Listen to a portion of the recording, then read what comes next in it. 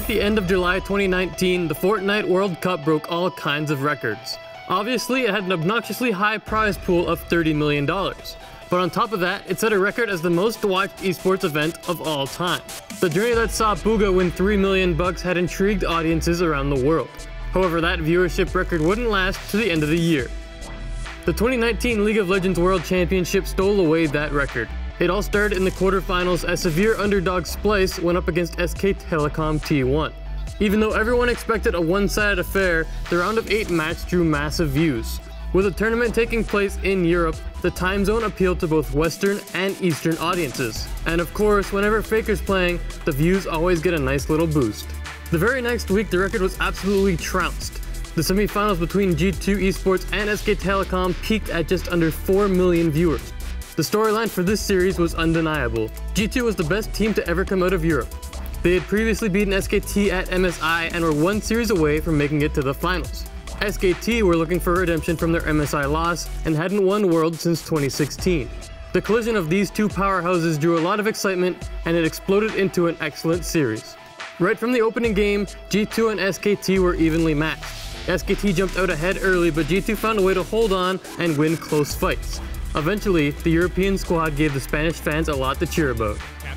7K, X-Flash over the wall, effort now is going to come in, Faker's going to be on the backside, this pop blossom will be massive if they can find it, that's a CD, that's followed, Teddy into the backside, Faker now coming in, he's going to slow a lot of members, but Mickey's still alive, Caps is still alive, Pop Blossom will only collect on one, and Wonder is still living. G2 are coming out on top of the fight for now, but a beautiful body slam will not be enough, they're in the pinch, that is not where you want to be against Desire, and SKT have got nothing left in this game one. As G2 won the opening game, the possibility of them making the finals became that much more realistic. Although Europe's hopes were rising, SKT quickly showed the world that they wouldn't go quietly.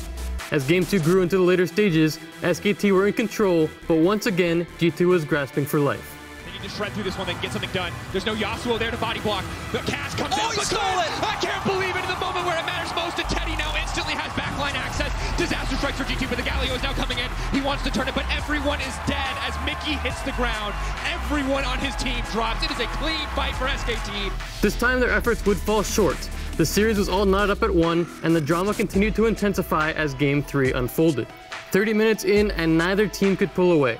Once again, the game was decided at a scuffle around a major objective. The full 5v5, the combat sums of G2 will be in their favor. Big shockwave setup, they put themselves in the pit. That could be everything. Faker, it will be the guaranteed knockup. Caps moving in, looking for the perfect shockwave. The Baron will go down, but can G2 find the fight? Caps instantly taken out, the cleanse will not be enough. No, Caps alive on the backside, doing what he can. A sliver of life left, yet still keeping his team alive. And Faker and Khan are on the retreat as G2 push in. The hook shot, the wall dive, they will manage to make it out. Khan trying to delete Wonder, they're gonna get one back. It's such a close fight.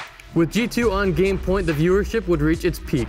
Caps had a chance to make back-to-back finals, and G2 could eliminate the Korean powerhouses. With all this on the line, and Faker playing well below his best, 3.9 million people tuned in to watch the conclusion of the series. Baits it out though, Clint had to go up into the air, and it doesn't matter if he messed it up because Clint is still going to go down, but Khan right to the backside, Caps goes golden, there's no one else to follow up, Khan's damage doesn't matter. But the ulti comes out, it's such a close exchange. For now they're winning, but Perks is coming in. This is his hero moment. If he wants to turn this fight in favor of team, this could be the game-defining moment. Faker is gone! Teddy's next on the list! There's no way he can duel Yasuo. Amada's coming in, but he's just walking into the meat grinder of Perks. Khan, can he do it? They've done enough! They've done it!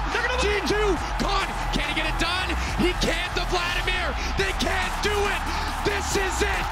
The greatest team in the history of League of Legends, taken down by the greatest team Europe has ever produced. G2's dramatic win over SKT shattered the record for the most watched esports event of all time. The Fortnite World Cup reached 2.3 million viewers, and this semi-final greatly exceeded that. Although G2 would fall short in the finals, their run was heard around the world, and their series against SKT will forever go down in history.